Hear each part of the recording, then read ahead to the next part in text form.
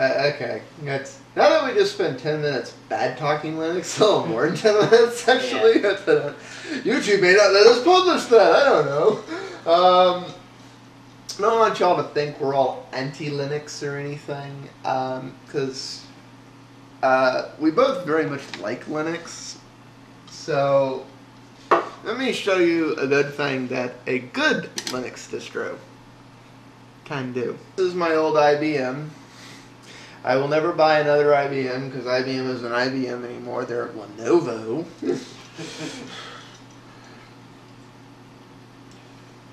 But as you'll see in a minute here, my IBM is pretty fucked up.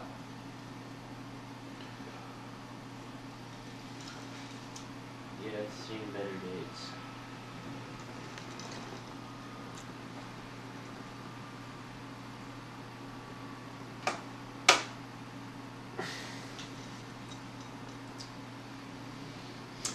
As you can see, by the operating system not found, black screen, the hard drive is pretty much screwed up. There's a dual bolt drive both with Linux, KDE Linux, and Windows XP on it. So now let's stick a Linux Live CD in the drive and reboot.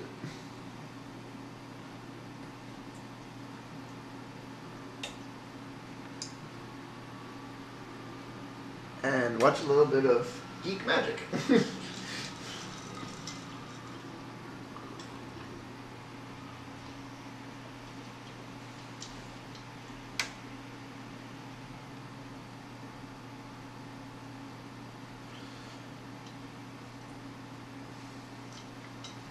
Now, yeah, there are plenty of softwares that'll do, that'll help with this problem, some of which are free and some of which aren't.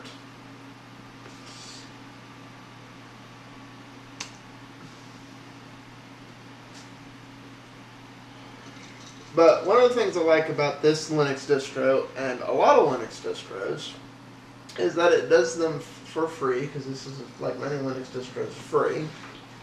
And while it doesn't necessarily do it as well as the paid apps, it does do it.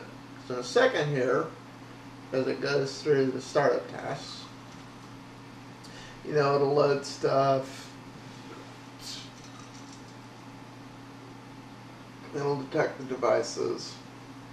And because the hard drive's so fucked up, in a second here it'll get stuck.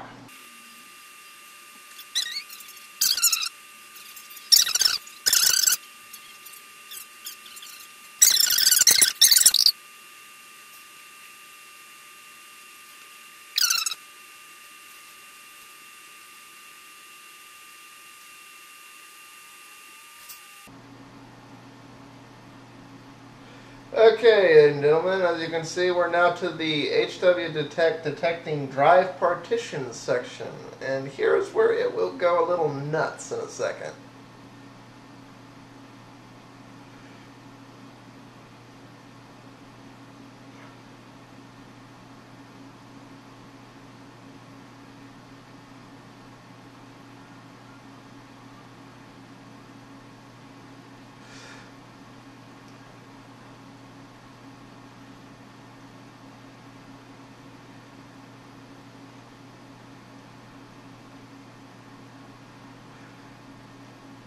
So you can see from this little shit here, it found the bad sectors and did a little tweak on them.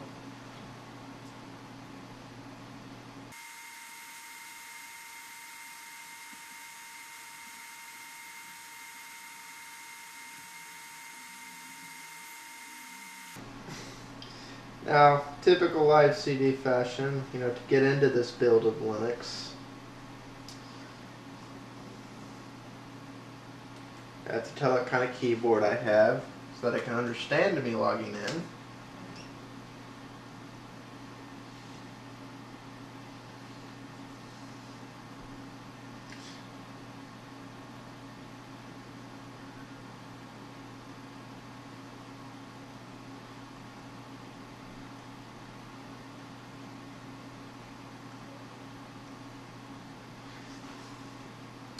For all you PC users, I recommend getting a true KDE distro that actually has everything set up similar to like it is in Windows. This is a good hybridization of the old style and the newer style that Vista and Windows 7 continue to use. But the important thing I was showing off here is that when you have a good built-in data recovery, although sometimes if you have bad sectors on your drives, even on a drive as screwed up as mine,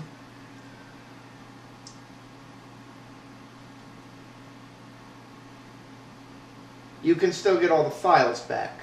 Now you saw what my drive did before. Now I'm gonna, instead of screen with these here, I'm gonna actually show you what it did for me.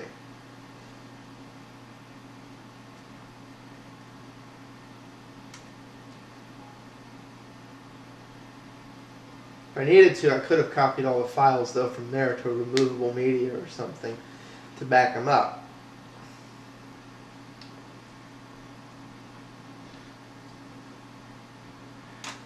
However, because it has repaired the corrupt sectors of the drive,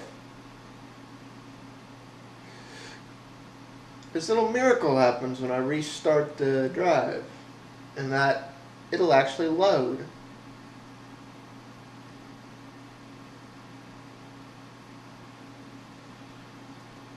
And now both Windows and Linux can be booted into. So it's a great little thing. In case you're wondering what distro I use, this is the current distro of PC Linux OS, which can be found at PCLinuxOS.com. It does a pretty good job of recovering drives in bad sectors automatically, just booting from the live CD. There were only a few sectors corrupt on this drive, but this drive's been on its last legs. Depending on how many sectors are corrupt, it can take anywhere from a few minutes, like this one did, to hours. Also depends on the size of the drive and how much data is corrupt. I do want to point out something to people before you go all nuts and go, ooh, I don't have to buy any data recovery programs. If you can afford to, you're better off recovering a data recovery, you're better off buying a data recovery program, something like SpinRite or any of the dozens of valid data recovery programs. On the whole, they cost about $100. Most of them you need a Windows PC to actually burn the bootable disk. If they won't let you burn a bootable disk, then you need another computer to take the drive out and plug it into. The advantage to a live CD is it's free. The disadvantage is it just removes, it basically tells the drive to ignore the bad sectors, which is fine if it's only a few sectors. It may corrupt a file or two. As long as it's nothing critical, odds are the system will still boot. Worst case scenario, from the live CD Linux, you can copy all your data and re-image the drive, or get a new drive if the drive's on its last legs. If, however, it's massive sections, paid applications like SpinRite will go in there and read many more times. This tends to give up after about 20 reads or so, and then it just declares it a bad sector. If 92% of the bits in the sector are still readable, professional paid data recovery apps will only delete the 8% that's unusable. This deletes the whole sector. I mean, it doesn't actually delete it, but it tells it to ignore it so it can still boot up and work properly. So, however, you know, if you're keeping regular backups and you just want to see if you can get your computer working for those last few things that weren't backed up since your last backup, a Linux CD really is the best and cheapest way to do it, and that it's free.